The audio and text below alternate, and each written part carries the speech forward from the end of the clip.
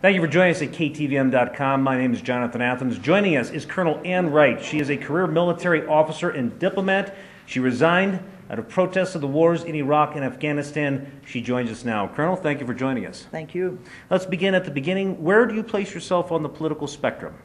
Well, I place myself on the spectrum of that we should be using diplomatic means to resolve issues and not the full brunt of the U.S. military to resolve issues. And why did you resign? I resigned in opposition to the war in Iraq, the invasion and occupation of an oil-rich Arab Muslim country that had not attacked the United States.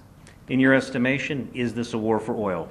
Yes, I believe it is. I think when some of the very first people the Bush administration brought into Iraq were oil executives whose job it was to create the law, the hydrocarbons law that Iraq was supposed to sign, but the Iraqi parliament has refused to sign it to this date, 7 years later.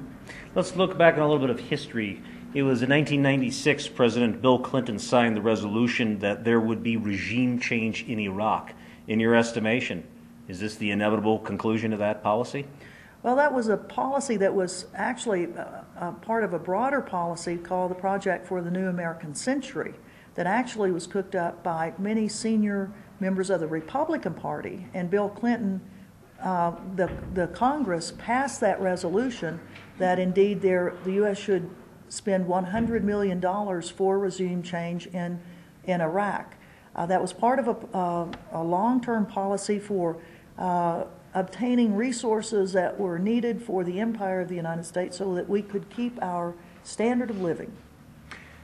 Thomas Ricks wrote Fiasco, his book. He is with the Washington paper, and he made note that if you have the right strategy and the wrong tactics, you can always adjust your tactics. But if you have the wrong strategy, whatever you do tactically doesn't work.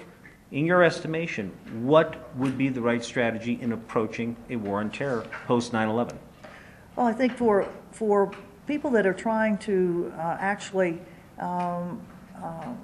harm U.S. interests, it's one thing if a state is actually saying to the United States, we're going to go to war with you. That's one thing. But it's when it's individual groups, small groups of people, I don't think the military is the mechanism that we need to be using for it. We need to be having international law enforcement methods that track down these criminal elements. And in fact, if you look at what's happened in the last 9 years, there's been much more success by using international law enforcement techniques to go after these people than the heavy might of the U.S. military. There's been a different school of thought that says you can't really fight terrorism, you can only respond or react to it. What are your thoughts on that? Well, I think we do have intelligence agencies that have the capability of surveillance, of satellite surveillance. I mean, we know these things. We know that they can listen in on our conversations. In fact, our government for 5 years broke the law and listened in on us without it was against the law and they did it. I mean, there are tremendous capabilities of tracking groups of people. And that you don't really have to have the military going in and ending up, in most cases, killing innocent civilians. We've been in Iraq 7 years now. We've been in Afghanistan 9 years now. In your estimation, is this another Vietnam?